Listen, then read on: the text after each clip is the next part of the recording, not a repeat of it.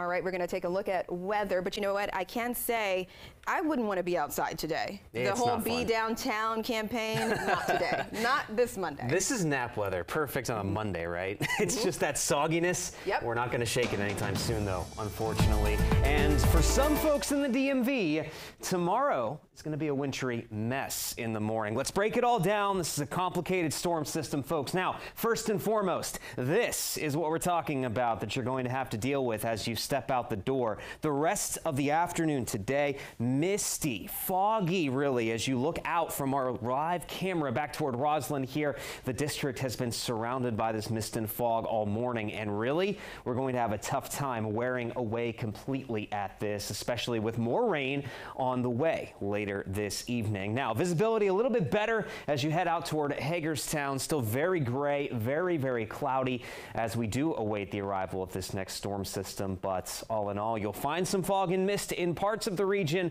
others not quite. Now, here's a breakdown. Again, this storm system that arrives late this evening and then lasts through Tuesday morning is mostly going to be a rain event for many of us. But if you are off to the north of I-70 and then west of I-81, we're talking about a switch over to snowfall for some folks up that direction. So here we have in the pink winter storm warnings for the mountains of western Maryland and West Virginia. And then here in the lighter blue, these are winter storm watches. That does include Frederick County. That lasts through tonight into Tuesday morning. And within these winter storm warnings and watches, that's where we could have the highest snowfall accumulation. Now, on top of that, right in between both of those, we have winter weather advisories, including Washington County, back over toward Morgan County, and also Hampshire County there in West Virginia. This is where snow is likely, but it's going to be very elevation dependent whether or not any of that snow sticks to the ground. So that's where,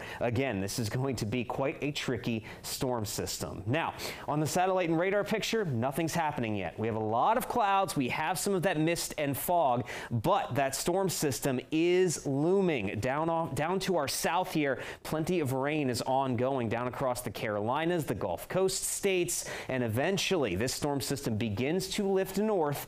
It brings rainfall with it, and then as temperatures drop overnight tonight, that's where we start to get that transition over to snow for parts of the region. So here we go, 5 to 9 p.m. this evening, going into the start of your Monday night. Steadier rainfall begins across the entire region. Everybody will see rainfall at first, but soon after midnight, going into the early morning hours, you get that switch to a wet snowfall in western Maryland, West Virginia, also portions of northeastern Maryland, with the steadiest snow and mixing going on right around that morning rush hour time frame. Now, here in the district, there could be a few flakes by 8 to 9 a.m., but it's going to be very short-lived. We do not expect any snow to stick to the ground closer to the metro areas because that precip starts to end by 9 to 11 a.m. Now, here we go, folks, on Futurecast. What I was just talking about, 4 p.m., we start to see some of those pockets of rainfall popping up, and then as we get toward the 8, 9 o'clock hour, there's that steadier rainfall building in